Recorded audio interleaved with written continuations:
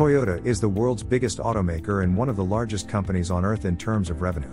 Although bigger doesn't always mean better, the cost to own awards and best resale value prizes that Toyota rakes in make a bold statement. That tells you a lot, says Karl Brauer, executive analyst with IC.com.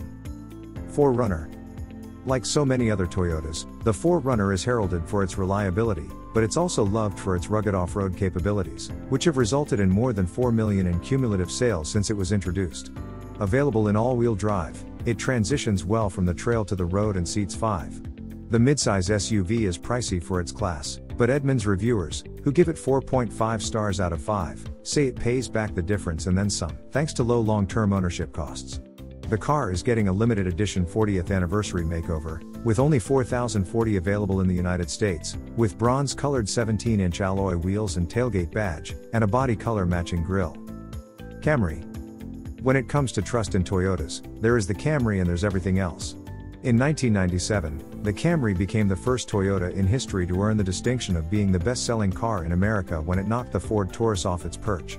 With the exception of 2001, the Camry has reigned supreme as America's favorite car every year through 2018. For more than 2 decades, the Camry has ruled the space where dependability, reliability, and cost converge.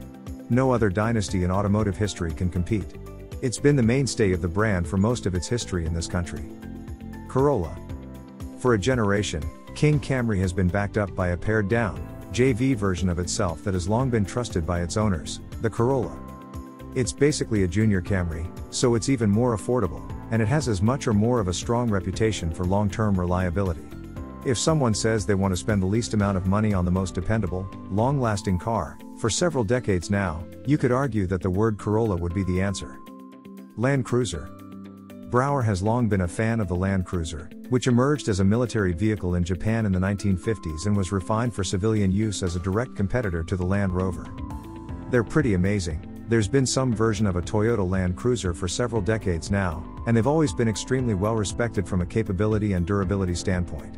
If you're looking for something that can genuinely go off-road and climb over rocks, not a poser SUV, which there are plenty of these days, that is very robust and durable, it won't break on you even if you do that for years and years. That's a contrast to, say, a Land Rover, which is a very capable SUV, but one that will break down. Mark II and Mark X.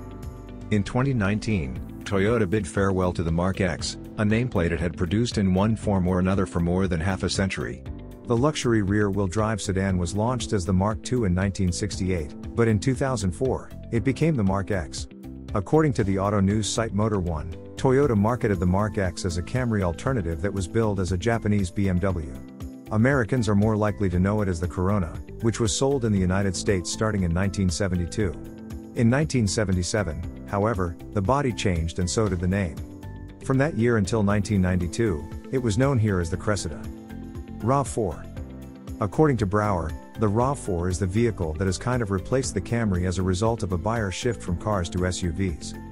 It's another really well executed Toyota, reflected in its volume, how many are selling, and its resale value. People are big fans of it. You essentially get an SUV-like vehicle from its looks and its increased interior flexibility and functionality, but you're getting it for about the price of a Camry. The RAV4 is becoming more of the poster child for Toyota in recent years than the Camry was for decades. Lexus RX.